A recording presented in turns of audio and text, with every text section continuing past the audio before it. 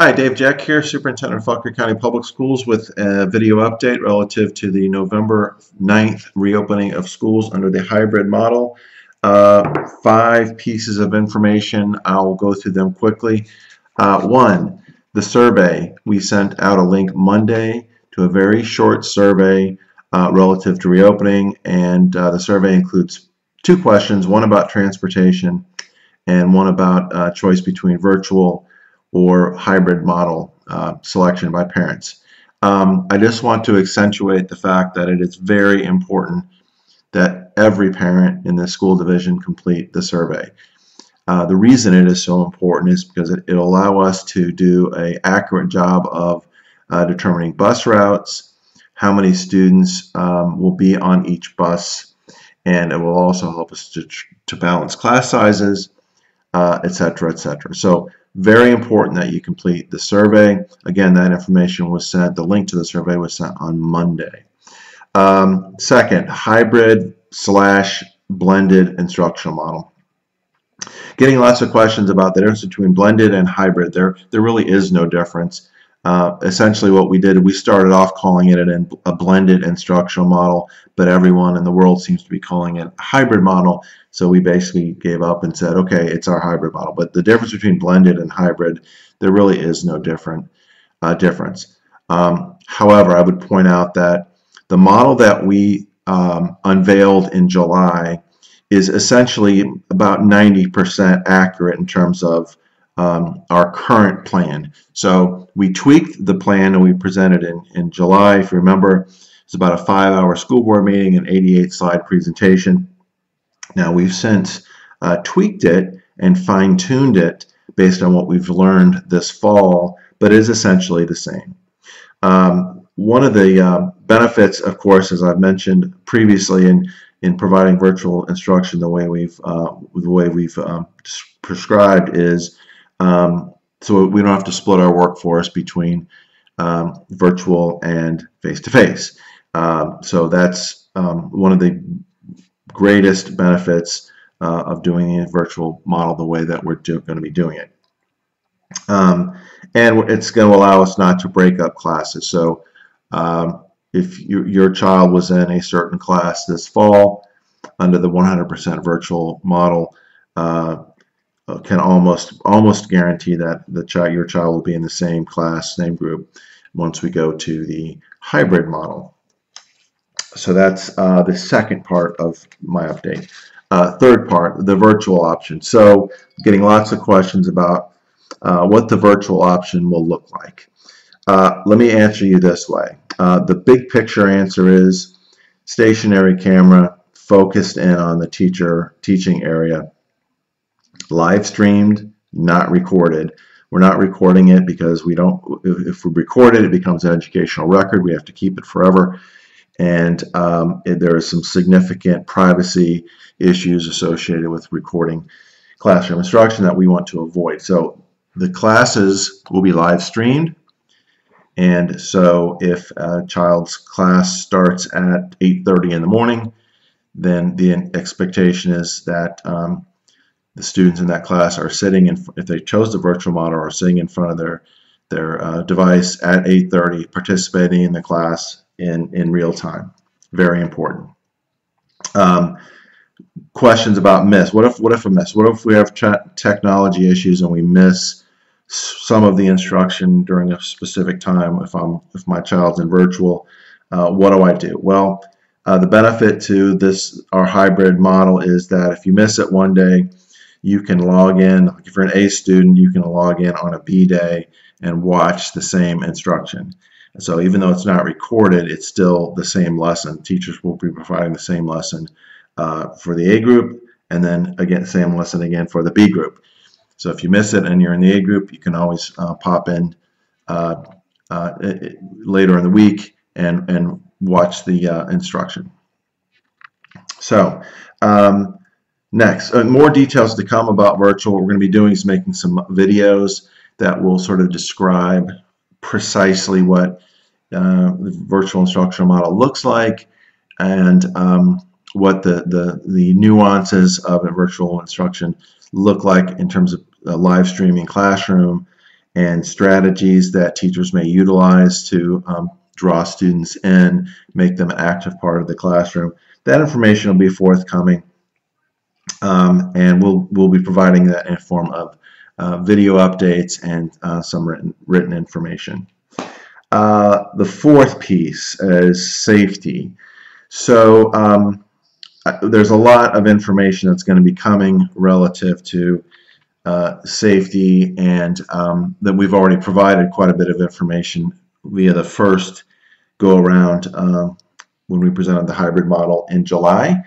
You can look there. You can also look at the COVID-19 process form that is included in the reopening website that the Fauquier County Public Schools reopen. So it's actually FCPS1reopen.org. You can go there. You can get the COVID-19 procedure information. There's also a dashboard now, a COVID dashboard on our website to provide up-to-date,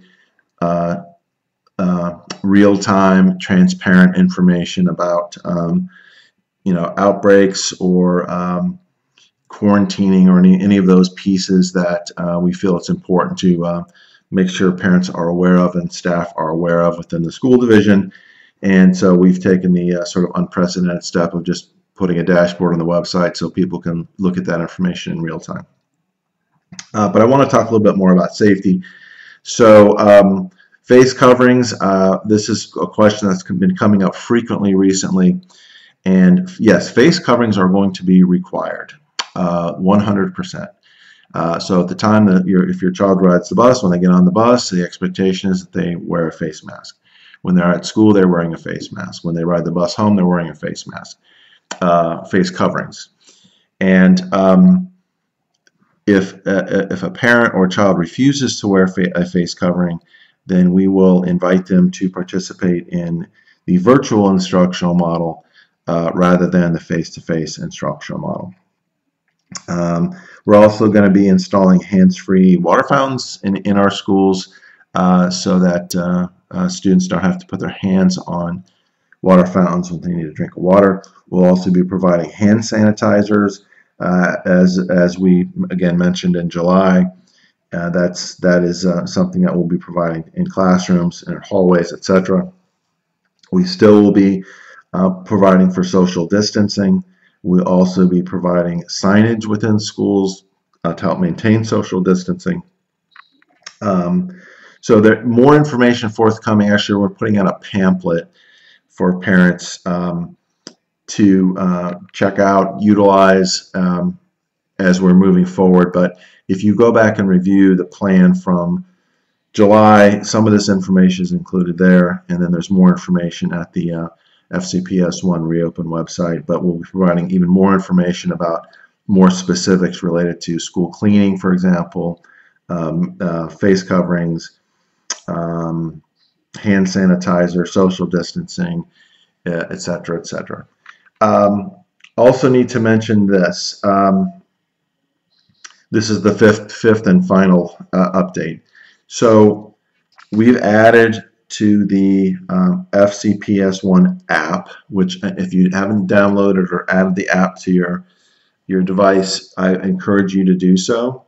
The FCPS1 app is an excellent resource in a lot of different ways, but we're adding a checklist on the app that parents can utilize when they do conduct their morning checks with their children. And this is one of those things where we're really going to need parents' help. We're really going to need parents' buy-in, and we will need them to do these checks with their children before school every day. And the easiest way for you to do this would be to download that app. It will the FCPS1 app. It'll include a check, which will now include a checklist that parents can refer to. And we're begging parents, if any one of the symptoms that is on that checklist is applicable to their child, in other words, it's positive, then one of the things is fever. If your child has a fever, please keep them home. If it's any one of those other things, please keep them home. We don't want to end up in a situation where, for example, a child who is positive gets on a school bus with 11 or 12 other students.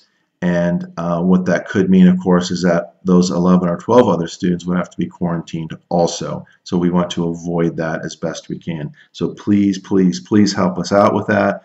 It's very important.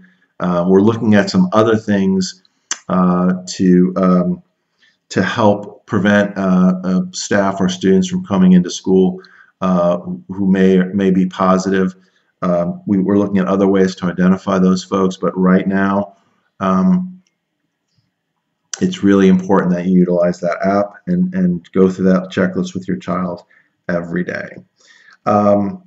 Lastly, this is not one of the updates, but I did want to mention that, I guess it is sort of an update.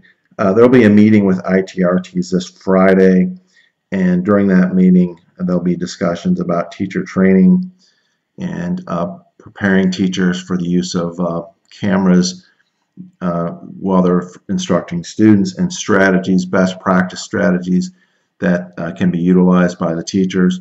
So there is a teacher training component that we're going to have to delve into to make sure that we get the most out of this virtual instructional model. And so that's that. And that's a lot of information. I apologize for the length of this, but it is several important updates.